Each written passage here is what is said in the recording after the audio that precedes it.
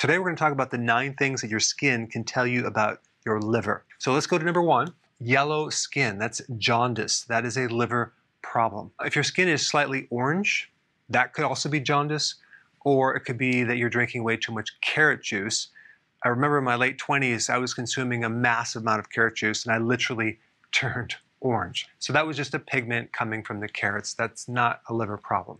All right, number 2, red palms. It's called Palmer erythema, and that's just a sign that there's something wrong with your liver. Number 3, spider veins in the upper part of your body, or spider angioma, which is a dilated blood vessel. That is coming from the liver. Your liver is not able to break down the estrogen, so it's an estrogen-dominant problem.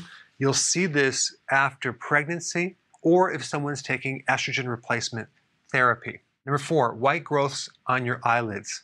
That is a cholesterol buildup. Usually the person's triglycerides are high. They have low HDL, that's the good cholesterol, but it's actually not really good or bad.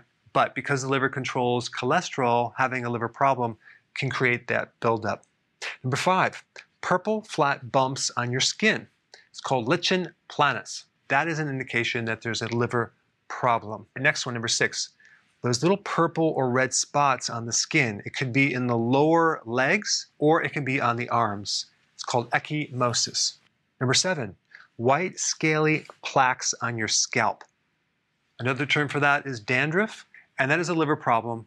And what's creating that symptom is a lack of vitamin B2 and B6.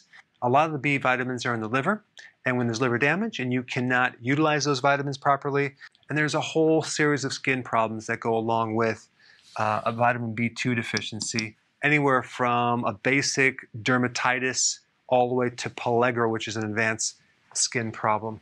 But junk food will not just destroy the liver, but create massive deficiencies, especially with the B vitamins, and that leads to all sorts of issues with your skin. Number 8, chicken skin, where you see those little red bumps on your hair follicles. It's called hyperkeratosis. That is a problem with the liver, and the liver is supposed to store vitamin A because it's a fat-soluble vitamin, as well as vitamin E. And when these 2 vitamins become deficient, you can start developing these little bumps on your hair follicles.